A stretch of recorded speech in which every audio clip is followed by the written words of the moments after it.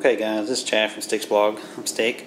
Right now I'm debating doing a modification video. What I have here is my Borah Bivy. This is the Borah Bivy with the seal nylon bottom. It's got the M50 top. It's standard length, standard width. It does have the foot loops down at the bottom. Other than that, it's your basic Borah Bivy. And the modification I want to do to it is not anything to actually make it lighter weight. If anything, this actually may make it a little heavier. But what I want to do is try to improve the breathability of this bivy.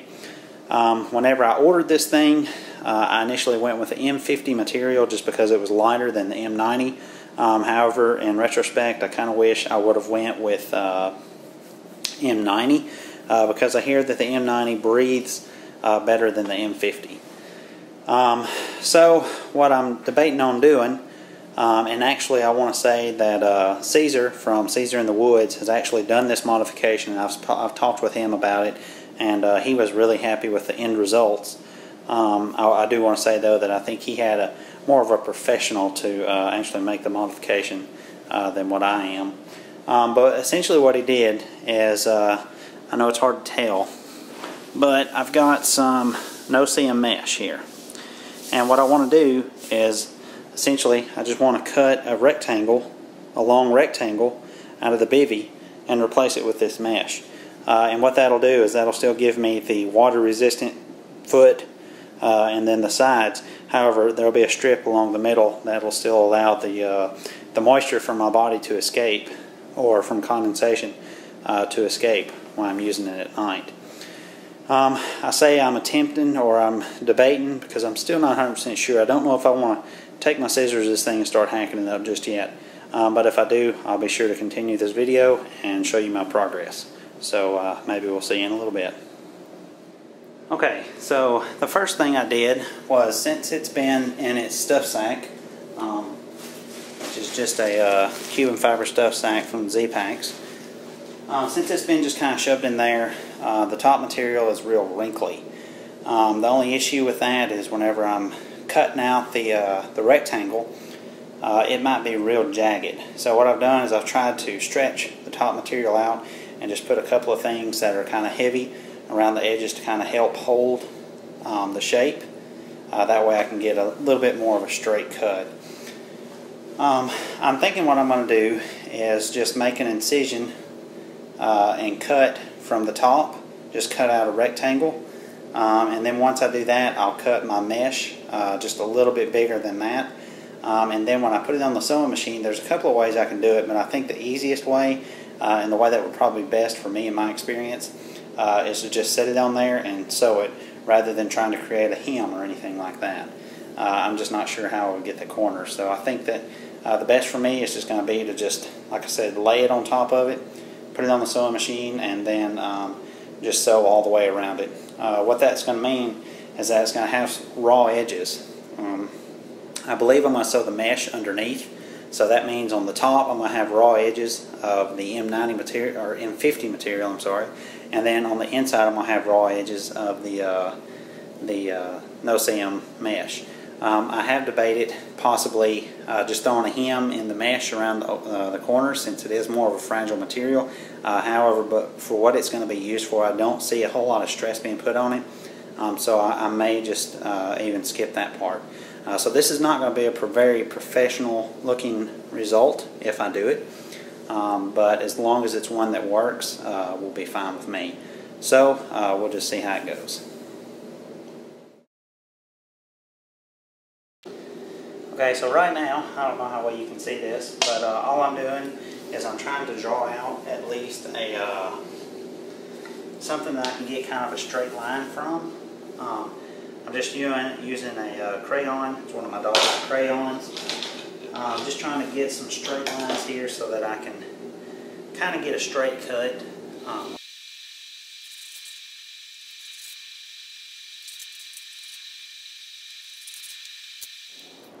Okay, next I'm going to go ahead and cut this square out. So this is the point of no return.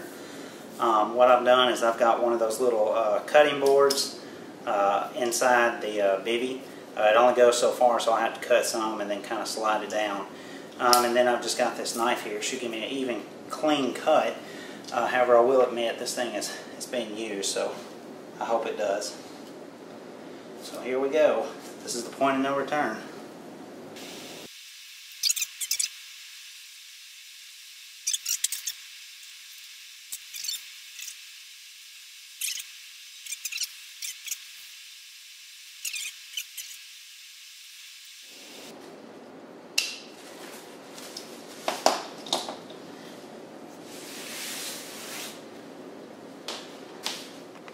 And then there we have it. You can see I've got the center of it cut out. Like I said, at this point I could go ahead and maybe hem the edges, but to be honest, I don't know how you would hem the corners without cutting more. So I'm not sure what I'm going to do about that. As I said, at this point I think that all I'm going to do is I'll turn this thing inside out. And I am going to use pins.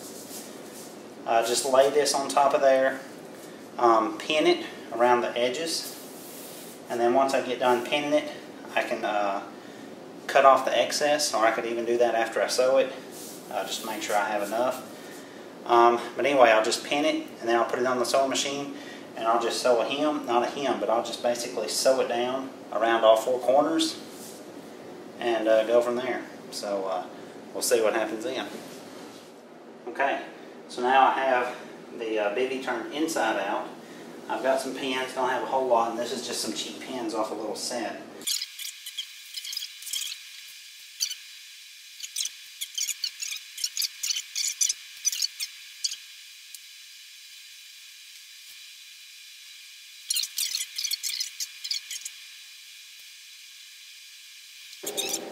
Okay, so now I've got everything pinned down like I think I like it. So now this is going to be the hard part for me, and is actually sewing the pieces of material together. I've got everything in there pinned. I think I've got it ready to get started. So let's see if I can get this thing going here.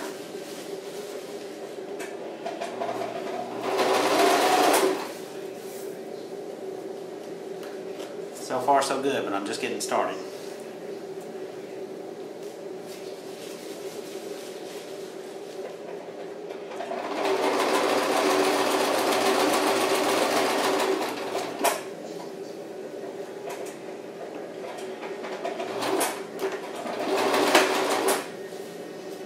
Okay, I'll make my first turn. This is going to be going towards the foot.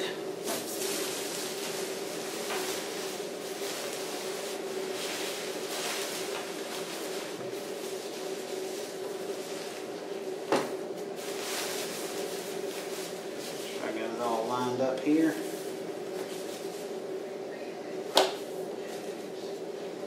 I'm going to take my first pin out.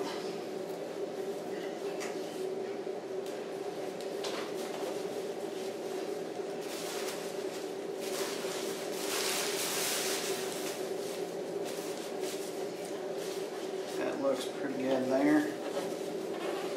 At least I hope so. And continue on.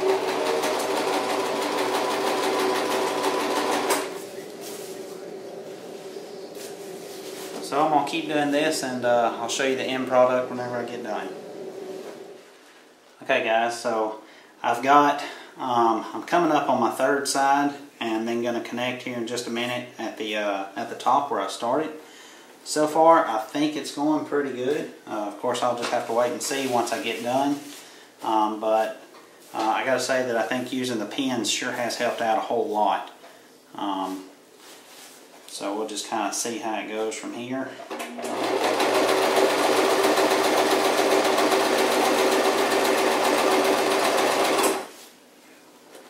And I'm just using a straight stitch on this. I thought about using a zigzag, but in the end I decided to just go with a straight stitch.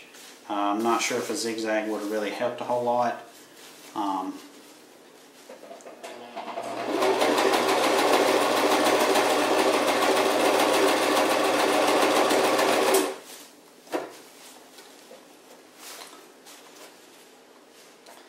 Like I said, this thing ain't going to be the prettiest. It's going to have the raw edges now along the front, on the top. It's going to have the M50. The edges are going to be kind of raw on it. But, you know, as long as it doesn't affect function of the bivy, I'm going to be okay with it. I'm not trying to win a beauty contest with it. Although I won't complain if it does happen to turn out and look pretty good.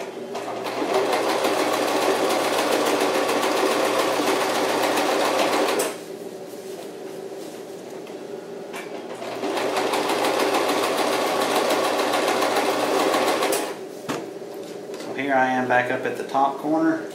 I just have this little piece right here to connect, and then once I'm done with that, I'll pretty much be done. I'm going to go ahead and trim these strings from where I started.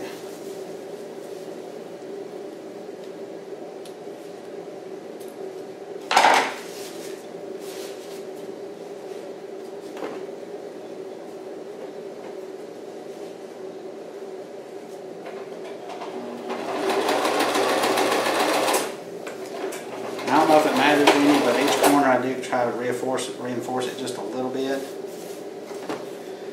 Go ahead and turn it and get ready for my last pass.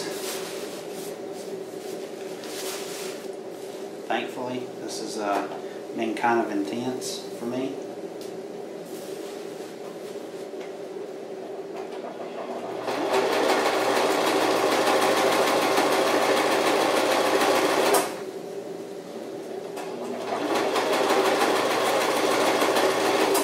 Okay, so I'm back at the beginning. Just reinforce it a little bit there.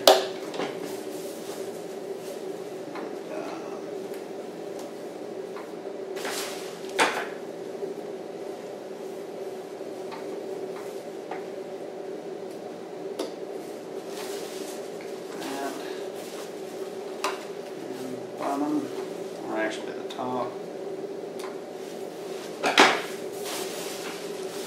Pull it out, and then I'm going to take this, I'm going to lay it out on the floor, and then I'm going to trim off the excess no-seam mesh after I kind of inspect it a little bit, and then we'll turn it in. We'll turn it right side out and take a look at it. Okay, guys, I got it turned back. I've just got it laid out flat here on the table. I realized that right here, for about maybe 2 inches, I actually caught a side of the bivy in the seam, so I'm going to have to rip that part of the seam out and make that correction. So that's what I'm going to do real quick, and then we'll take a look at it again. Okay guys, I got it done, and that's the end product. I know it's kind of hard to see here, but you can see I've got the mesh. I've actually did an extra thing to this, and I'll show you in just a second. But you can see I've got the window. The window is about 8 1/4 inches wide by about 41 inches long. So I still have plenty of coverage along the sides, the foot, and the other side there. Another thing that I did, the bivy comes with a tie out on the mesh. I've always been kind of afraid to use that tie out just because it's attached to the mesh. So what I did is I actually added another tie out to the actual material here. Now that may turn out not to be a good idea. I don't know. I've just got some shock cord on it now, so it does have some give. But that's what I've decided to do.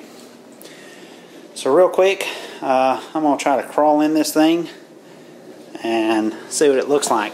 Also too, if you're just curious, right now inside it I just have my Pro Light pad and my 35-degree Enlightened Equipment quilt.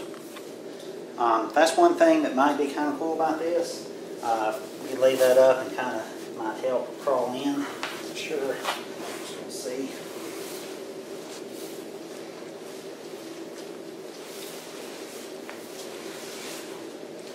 A little bit wants to come in with me.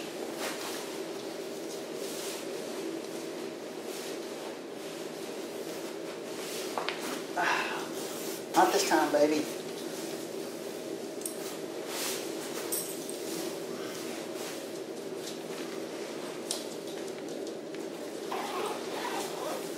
I'm sorry.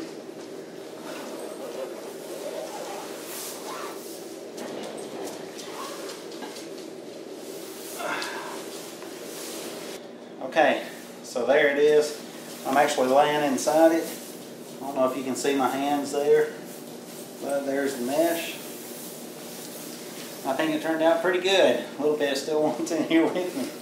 Hang on, baby. Hang on, baby. But anyway, guys, I appreciate you watching. If you have any comments, questions, feel free to post them below, and I'll do my best to answer any question you may have or reply to the comments. And guys, I appreciate you watching. See you next time. I just push it. Yeah. It's still recording, I think. Okay, a little bit. I'm coming. How do I stop it? Coming. I'll stop it. I'm coming, though, man. I'm coming. Get rid of that. She did not like that, honey. She's always all up in there with you. I know. Okay.